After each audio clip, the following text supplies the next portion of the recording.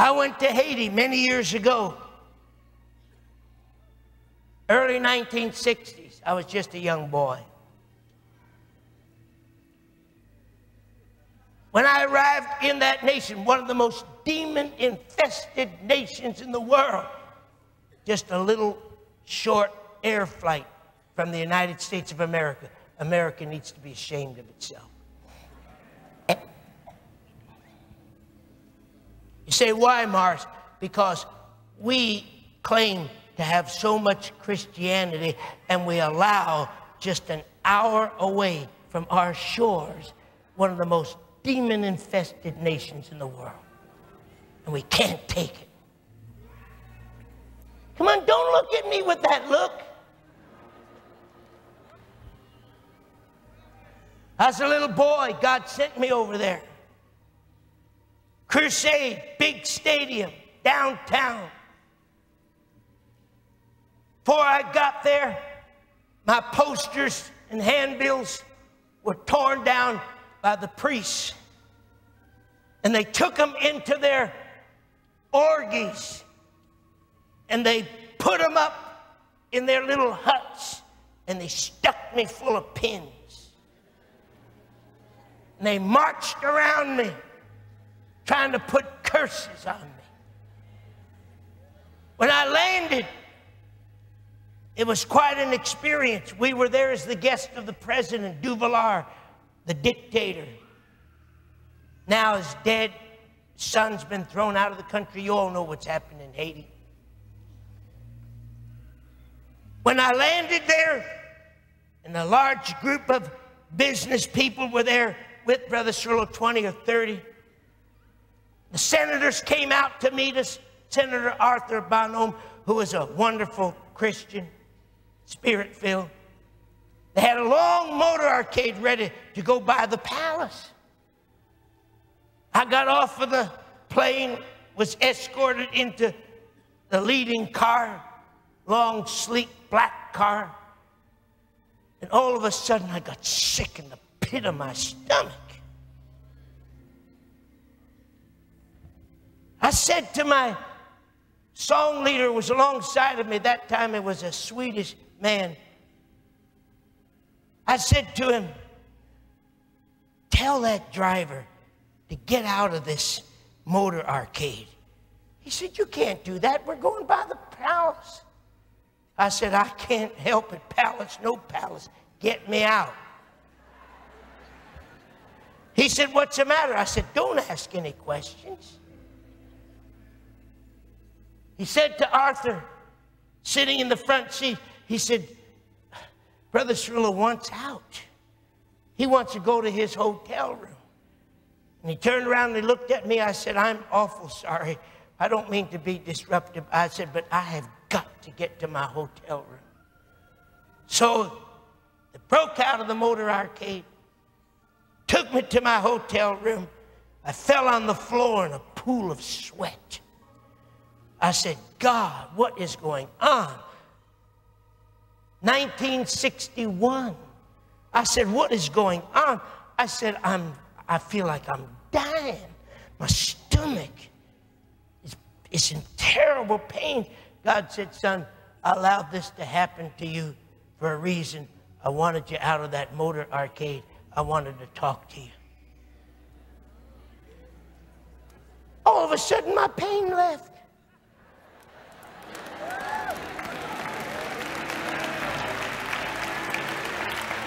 I'm lying on the floor in this hotel room. I said, what is it, God? God said, I wanted to tell you that tonight there's 300 witch doctors coming to kill you.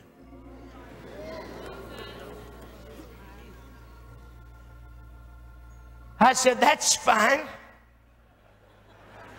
I'm not consecrated unto life. I'm consecrated unto death. I said, now what? What am I supposed to do? Am I supposed to die as a martyr? God said, no. He said, I'm going to tell you how to identify him. And he showed me how to identify him. Showed me the color of the clothes that they were going to be wearing. And he showed me how to pick them out of the crowd.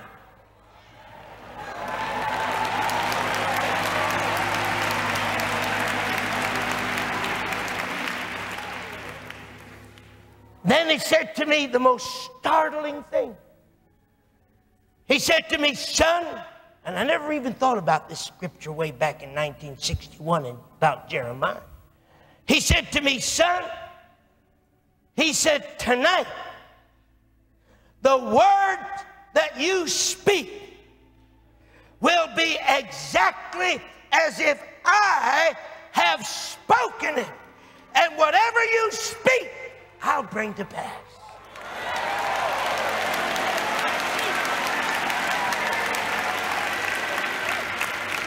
I got out there to the meeting. There was 30,000 people. It was a riot. It was a mess. Demas Shakarian, at that time, was president of the Full Gospel Businessmen's Fellowship, has now gone on to be with Jesus. He was trying to lead the service, trying to get order. I mean, it was havoc.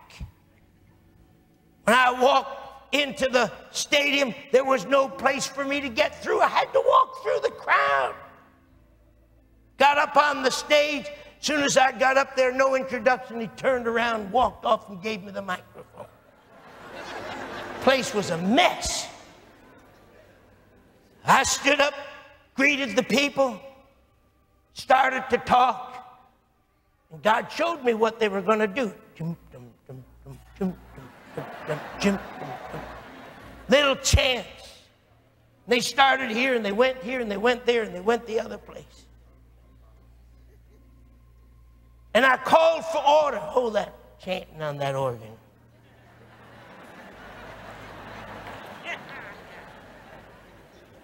Sing Amazing Grace or something.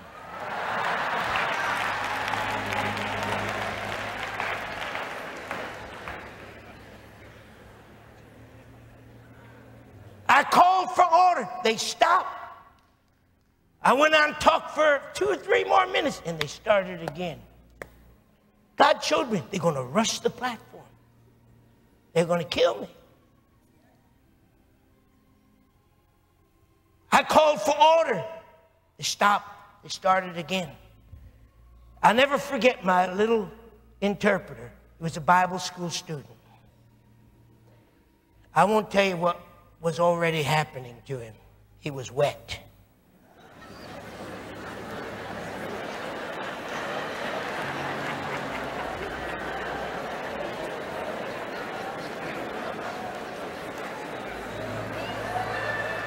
They speak a Creole, French language. I turned around, I put my finger in his face, and I said to him, son, I said, I know how you feel. I said, but don't you dare say one word, but exactly what I say. Then I told the people, I said, people of Haiti, there are hundreds of witch doctors here tonight. And I said, you've come to kill me. You say, how do I know this? I said, because the living God told me.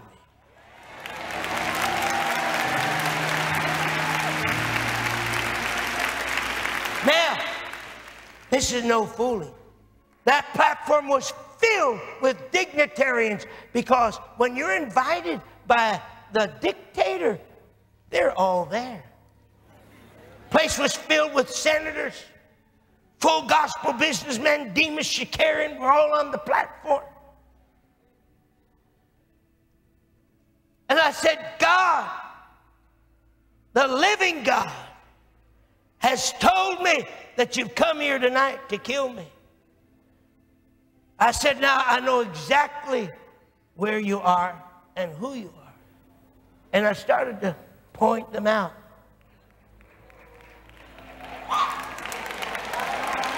$300 of them. And I said, tonight, we're going to find out whether the devil that you serve or the God that I serve has more power. And I turned around to the senators and the wives sitting there with their little white babushkas on their head.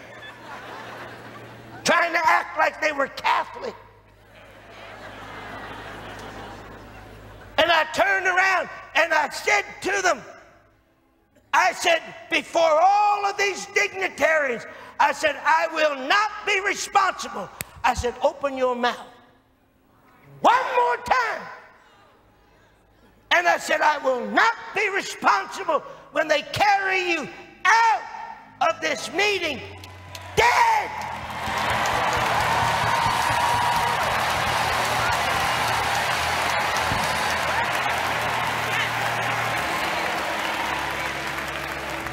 You could hear a pin drop. Not a soul moved. Not one person spoke.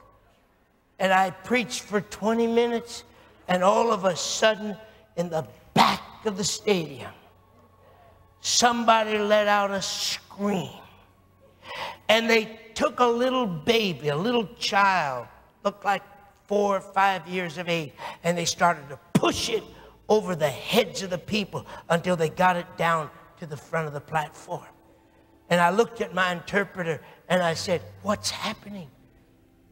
And he said to me, Brother Cerullo, somebody shouted way in the back there that this little child, this little baby, while you were preaching, who was born totally blind, all of a sudden began to reach around in the arms of the person that was holding them, the mother and the father, and began to see.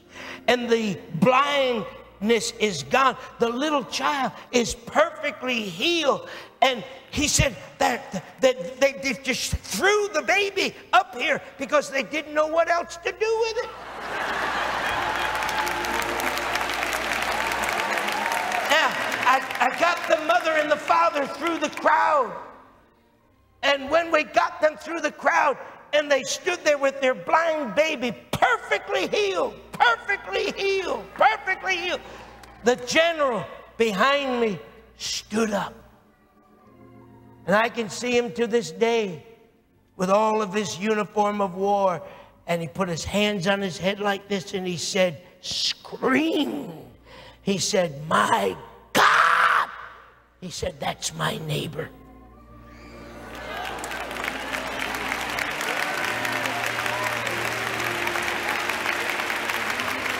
We stayed in Haiti for 3 solid weeks, night and day, morning service, afternoon service, evening service. It took only 2 weeks, and we shut the Mardi Gras down.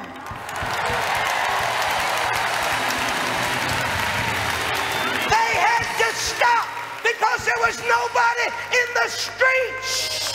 They were all in the crusade getting saved.